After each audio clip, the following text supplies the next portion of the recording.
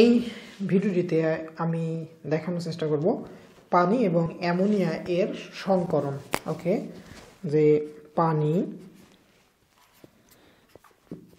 এবং ammonia NH3 এর সংকরণ নিয়ে আমি এই ভিডিওটাতে দেখানোর চেষ্টা করব। ওকে, শুরু করা যাক। তো প্রথমে আমি অ্যামোনিয়া সংকরণ দেখাবো, অ্যামোনিয়া NH3। আচ্ছা, এর ক্ষেত্রে অ্যামোনিয়া সংকরণে এটা sp3 সংকরণ হয়, sp3। তো আমরা sp3 এর আগের ভিডিও লেকচারগুলোতে দেখছিলাম কিভাবে আমরা সংকরণ অবস্থা নির্ণয় করি। তো এটা ছাড়াও আজকে আরেকটা পদ্ধতি দেখাবো, যে এখানে দেখাচ্ছে অ্যামোনিয়ার ক্ষেত্রে 3 জোড়া বন্ধন জোড় ইলেকট্রন আছে, 1 জোড়া মুক্ত জোড় ইলেকট্রন আছে। এখন বিষয়টা হলো, যদি কোনো যৌগের মধ্যে bond pair plus loan pair এর সংখ্যা যদি 4 হয়, তাহলে ওই যৌগটি sp3 সংকরণ দেখায়। আচ্ছা, এখানে দেখো যে এই যে নাইট্রোজে এখানে বন্ড পেয়ার 3টা বন্ধন আছে, হাইড্রোজেন নাইট্রোজেন 3টা বন্ধন আছে, তাহলে বন্ড পেয়ার ইলেকট্রন সংখ্যা এখানে 3, আর একটা মুক্ত জোড় ইলেকট্রন আছে, লন পেয়ার 1, তাহলে এখানে সমান 4। অতএব এটি হচ্ছে sp3 সংকরণ। ওকে, তো sp3 সংকরণ মিথেন অণুর গঠনে sp3 সংকরণ। আচ্ছা, তাহলে এটা কিভাবে হয়? তো আমরা জানি যে কোনো যৌগের কেন্দ্রীয় পরমাণু সংকরণ হয়। তো এখানে কেন্দ্রীয় পরমাণু নাইট্রোজেন। তো আমরা সংকরণ নির্ণয় করার ক্ষেত্রে আমরা দেখছিলাম প্রথমে ওই কেন্দ্রীয় পরমাণুটা আমরা ইলেকট্রন বিন্যাস লিখি। আচ্ছা, তো আমরা একটু দেখি যে ইলেকট্রন বিন্যাসটাকে যদি আমি বলি, নাইট্রোজেনের ইলেকট্রন বিন্যাস, তো এখানে 7 1s2 2s2 2px1 2py1 2pz1। আচ্ছা, sp3 সংকরণ। তো sp3 সংকরণ হলে একটা s এবং 3টা p আমরা জানি সংকরণ হয়। তো এখানে sp3 সংকরণ। ওকে, দেখো যে sp3 সংকরণ এখন হচ্ছে এই sp3 সংকরণটা কিভাবে হয়। তো sp3 সংকরণ মানে একটা s অরবিটাল এবং 3টে p অরবিটাল। তো আমরা জানি যে একটা s অরবিটাল গোলাকার, আমরা এইভাবে লিখতে পারি। এই s অরবিটালটিকে আমরা এখানে লিখলাম, এটা অবশ্যই 2s অরবিটাল আর প্লাস 2p অরবিটাল। এখানে p অরবিটালগুলো আসলে ডাম্বেল আকৃতির, এভাবে। এটা হচ্ছে আমাদের এই p অরবিটালগুলো, p অরবিটাল। এটা হলো x y z অক্ষ বরাবর। ওকে, তো sp3 সংকরণ, sp3 আমরা জানি sp3 সংকরণ হলে এক্ষেত্রে চতুস্তলক আকৃতি গঠন করে। তো এক্ষেত্রে নাইট্রোজেনে এভাবে sp3 সংকরণ হবে। আচ্ছা, এখানে লক্ষ্য করো যে এই যে sp3 সংকরণ গঠনকালে এখানে একটা s 3টা p সংকরণ প্রক্রিয়া অংশগ্রহণ করছে, কিন্তু দেখো যে এখানে s অরবিটালে এখানে একসঙ্গে 2টা ইলেকট্রন আছে। তো আমরা সেই দুটাই এখানে সংকরণ অবস্থা sp3 ক্ষেত্রেও দেখাবো, sp3 sp3 sp3 sp3। ওকে, আর এখানে এই একটাতে 2টা ইলেকট্রন আছে আর আরেকগুলোতে একটা একটা করে ইলেকট্রন আছে। তো আমরা যে জানি যে সংকরণ অবস্থার মাধ্যমে 4টা সমশক্তির অরবিটাল তৈরি হয়, যে নতুন অরবিটালগুলো তৈরি হয় সবগুলো সমশক্তি সম্পন্ন। কিন্তু আমরা আগের মিথেনের ক্ষেত্রে সংকরণে দেখছিলাম যে সবগুলোতে একটা একটা করে বিজোড় ইলেকট্রন আছে, কিন্তু এই ক্ষেত্রে এখানে 2টা আছে আর এগুলোতে একটা একটা করে বিজোড় ইলেকট্রন আছে। ওকে, তো এবার দেখো অ্যামোনিয়া অণুর গঠন।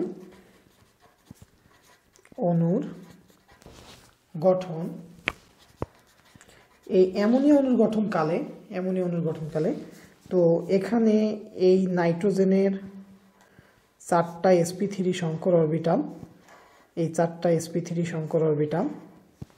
ওকে, তো এখানে 2টা ইলেকট্রন, এগুলোতে একটা একটা করে ইলেকট্রন আছে। এগুলো অবশ্যই sp3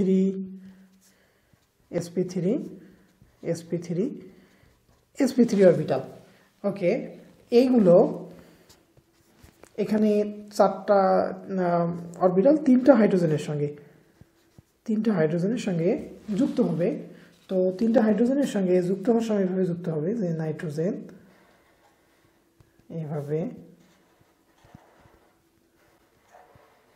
এইভাবে দেখো। তো এখানে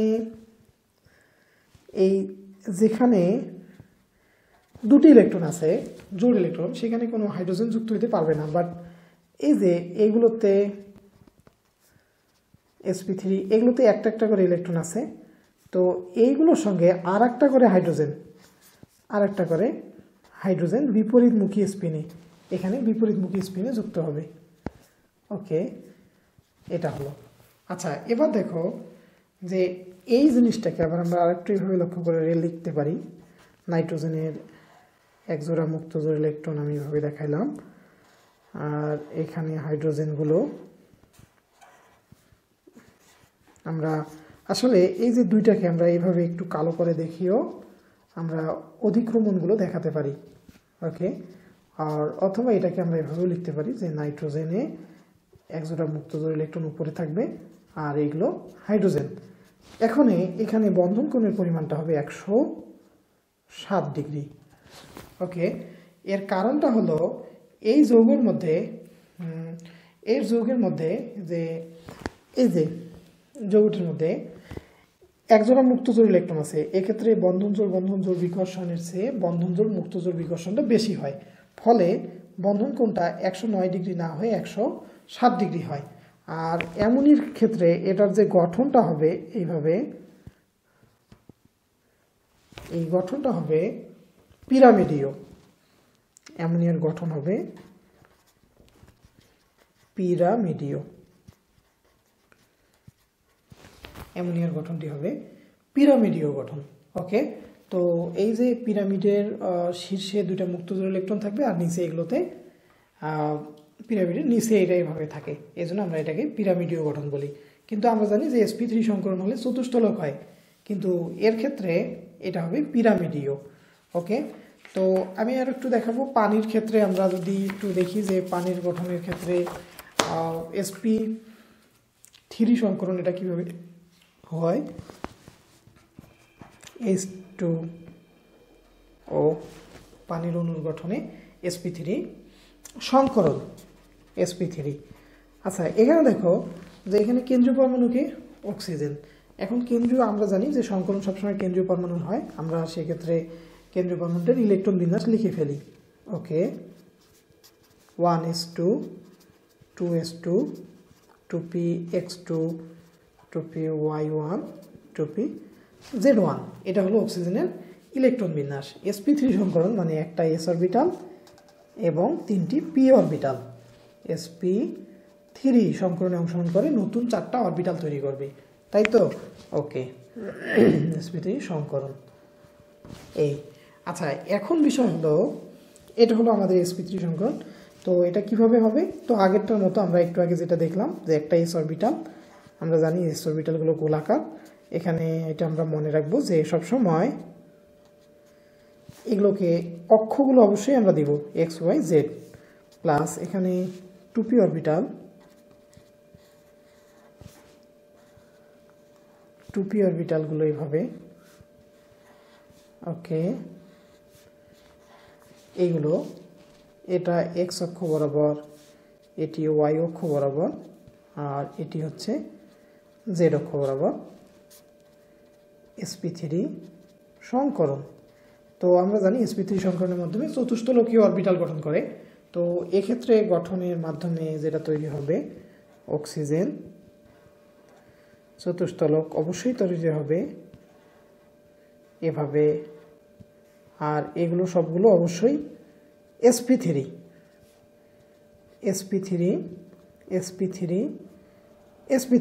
অর্থাৎ 4টা sp3 সংকর অরবিটাল তৈরি হবে।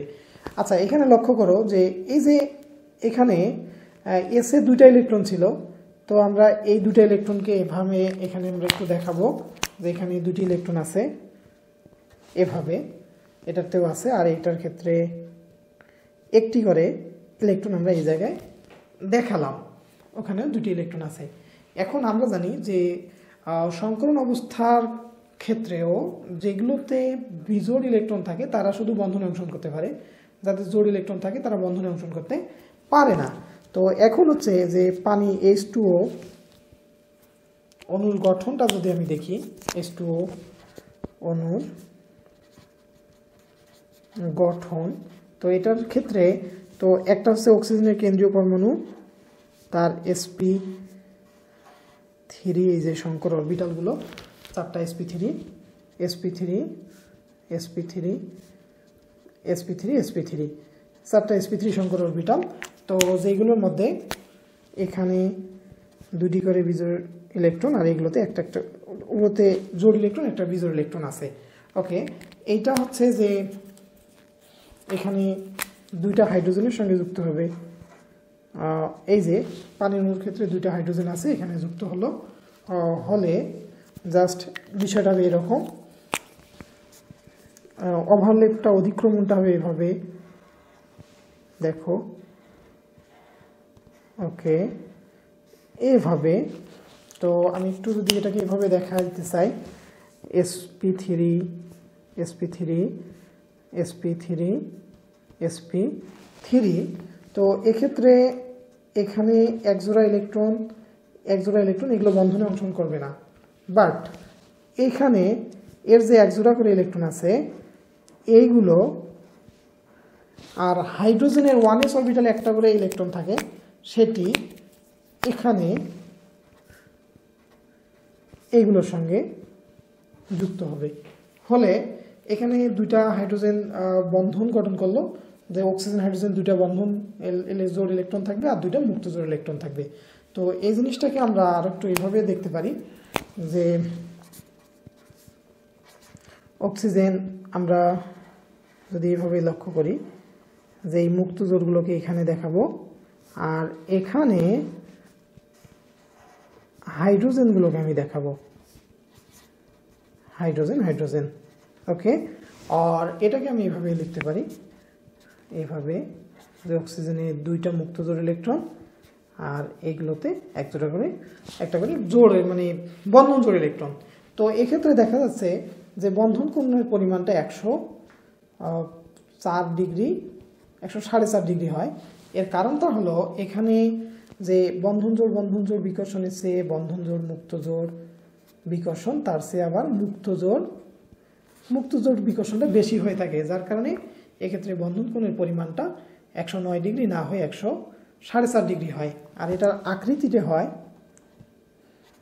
গঠনটা হয় ভি আকৃতির, এটাকে উল্টা ভি বা এটাকে আমরা এরকম ভি আকৃতির বলতে পারি, অথবা এটা হলো যে আমরা যদি বলি কৌণিক আকৃতির হয়ে থাকে। ওকে, ধন্যবাদ।